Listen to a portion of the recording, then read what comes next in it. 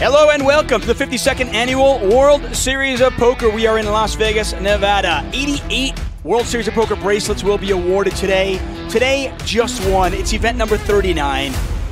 PLO, $1,500. I am David Tuckman, joined by recent bracelet winner himself, Dylan Weissman. The main thing is you can't play as tight.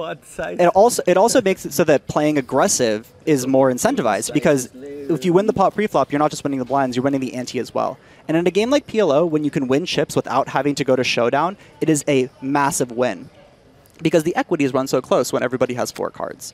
And so introducing something like the big blind ante really makes it more competitive, in my opinion. A lot of players, I've seen some differing opinions. As we see, you said crack the ICM. That's funny.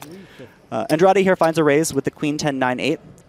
This is not as pretty of a hand. This is one of those. Yeah, Blair's gonna click the pop button here. So I was about to say Blair has to play really tight in this spot so that Andrade can bust. But Andrade is going to most likely call here. And what you'll notice is Blair's actually not going to be a huge favorite. The hand that the guy had. So if it was pocket aces versus Queen 10 and Hold'em, so what, 75-25-ish, right?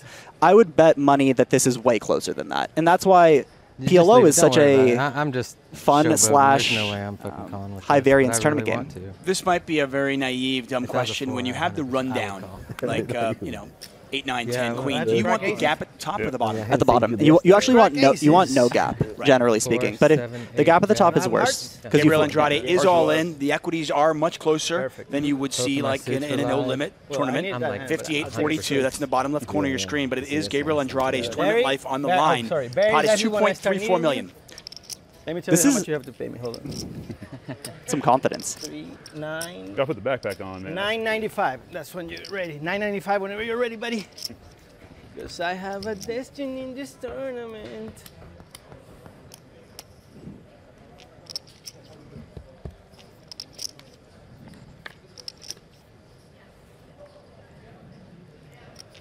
Not much there so far for Andrade, and you'll see that 42% shrink. No, that is an amazing flop for Blair. Probably as good as you can get, because even if an ace comes on the board, he can flop a straight draw. So this is, unless it was 5-5-5, this is as good as it's going to be. Yeah, Andrade went from 42% to 3%. You don't often see that. Queen on the turn. It's nice for Andrade not to be drawing dead. Yeah, there you go. I like that. Glass half full kind of guy. Andrade looking for a queen on the river. Yeah. And that is not a queen. You mentioned that cards between deuces and fives is bad. Give me all the fives through deuces through fives on this flop. Yeah, we're talking in general, right? Doesn't mean that like in any hand can win, right? Any 4 cards are going to win an individual hand of PLO. My job here is to just give you some good tips that'll help you in general. Right. Gabriel Andrade eliminated in 5th place. He'll earn himself $47,492. That is 2 final tables.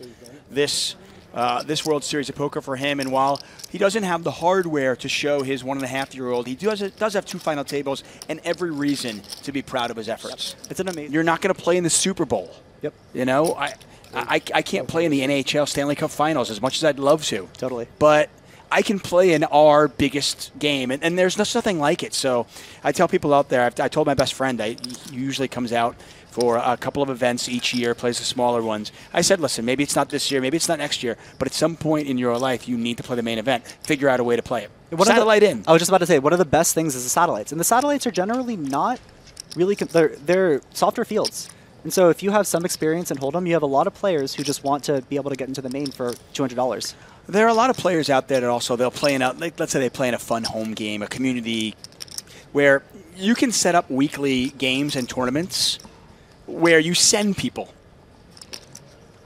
which is pretty good. So I'm actually going to... Interesting spot here. So the pot's 840,000. It's back over to Dara. So this is all pre-flop. Wait, this is great. And Dara's going to go with it. So Lee actually made an adjustment here and limped the button, which I love. He just called, which is a big adjustment, and then Arieh finds an easy raise. He's never folding here. That's him being Josh. But ends up calling... Yeah, and Dara knows he's never folding. Yeah, Dara knows he's never folding. Is this a bit of an aggressive play? Now, Dara was our short stack, but Queen Jack 10-5 with 1 suit. No, he has the extra 120,000 from Lee, and Lee is very rarely ever calling. So there's additional dead money, and he's the short stack. So I'm actually not. We're okay with this thing. Yeah, I'm okay with it. Well, it's 50. It's essentially a coin flip. Pot is 2.33 million. This is a standard PLO coin flip. Ace King 7-3 versus Queen Jack 10-5. Very standard. 9-7-3 rainbow. Ooh, bottom 2 here. Bottom 2 pair for Josh. Yeah, Dara has the inside straight draw, backdoor flush draw. So not as in Hold'em, you flop 2 pair against nothing, you're going to be dead. But in PLO, he still has about a third of a chance. Yeah, 32%. Yeah. He could be drawing dead on the turn though. There are two outs or 4 cards that'll have him drawing dead. That is not one of them. That's an action card. That is an action card. Yep. So now and Dara now up to 38%. He hits a pair of 5s. The outs from the top of your screen, 15 outs. Any 8, 5, a queen. Wow. Not a 6 though. Good game. Breaks it off. 6 does not do it, and we have our 4th place finisher, Ivan Dara, 27 years old. Adds another final table to his resume, already has a bracelet, and he'll earn himself $64,890. Yeah, this hand is a snap raise. By the way, he has also made the 50K Players Championship final table. Yeah, he has. He got second, I remember. So that was another a phenomenal result. I remember talking to him before that broadcast, and he talked about strategy. And he's just a guy who, he's been around for a while. He's 47 years old, and he's been playing poker for, much of his adult life. We're going to get it in, aren't we? This is an easy all-in for Blair. Yeah. It's what I was saying before. You have 2 cards in your hand that are big against Arieh, who should be playing every hand. This is your another coin flip. Another standard PLO hand, the Ace King 3 Deuce Ace High suit versus the Queen Queen 5-8. Blair just acutely aware of what is happening at this final table. You see how tight he is playing it when there was another short stack out there. Now that the other short stack is gone, he goes, okay, time for me to gamble. Yeah, really, and I would have done the exact same thing as Blair in this spot. I really like the hand that he chose against the opponent that he chose. But you've been here before. Yeah. You know? Yeah. No, Blair, yeah, you can tell it's that. It's as if Bobby Blair is watching your videos. He probably is. Let's take a look at this board here. 10-7-3. That's not a bad flop for Blair. He adds 5 more outs. He's got a pair of 3s. So now he had 5 more outs. So he has 2 more 3s, 3 more 2s, as well as the ace or the king. So remember, it was 52-48 before the flop. Still 52-48. Jack of clubs. Well, now he can catch a queen. Yeah, it adds 2 more outs actually. So now you see in the top left, he has 13. But he's only got 1 card left. He's a 2-to-1 dog with 1 card left. Your outs are on your top of your screen. 13 of them. Queen, 3, ace, king, or deuce. Pot is $2.5 million. Here's the river. And the board pairs, and that is it for Bobby Blair. Well done. Every reason to hold your head up high. This also, with his chip stack, I probably would have limped this combination instead of raising it to full pot.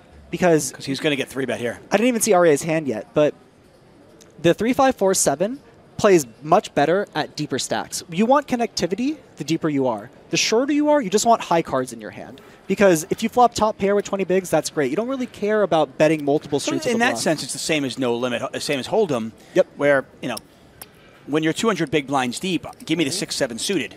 But if I'm 25 big blinds, I just want king 10. Yeah, king 10, a7 off, right? Yeah, exactly. I completely agree. And this is going to be a big issue for Tom because he's not allowed to fold here.